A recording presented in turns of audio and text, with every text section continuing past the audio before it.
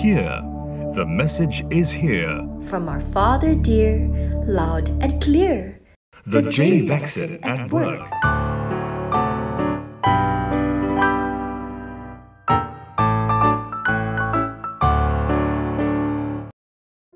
Business wisdom from bugs. The spider. Proverbs chapter 30, verse 28. The spider is skillfully grasped with its hands, and it is in kings' palaces. There are a few common everyday creatures that bring as much terror to the hearts of people than spiders. But God created the spider, and in this passage, the spider is given to us as an example of wisdom at work. If you study spider behavior patterns, you will discover that many spiders get into homes when they are young. For example, when you leave your porch light on at night, it attracts moths and other bugs. The bugs attract spiders. The bugs die, and the spiders feed on them, and they breed. The newly hatched spiders are so tiny that they can enter your home through nearby screens and cracks around loose-fitting doors and windows. Some employees expect instant promotions. They may not take the job opportunities or projects they consider to be too trite, insignificant, or demeaning based on their talents, education, and career goals. But, like the spider in the king's palace, sometimes God wants you to take the seemingly insignificant, low-level job or project. The scriptures tell us that if we can be trusted with little, we can be trusted with much.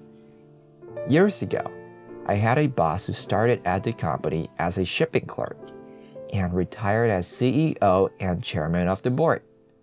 He was like the spider, entering the company through a little crack and working his way to the executive suite.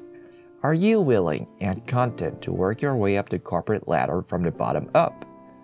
Are you willing to take on projects that nobody else wants?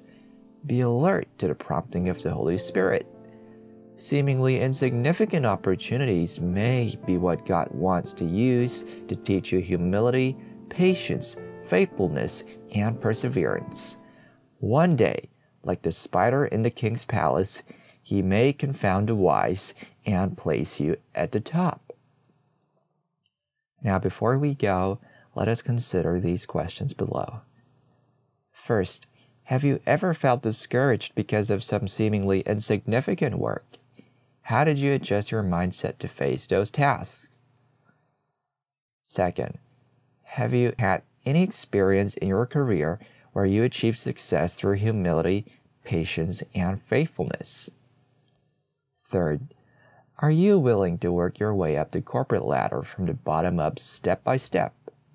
What significance do you think this has for your career development?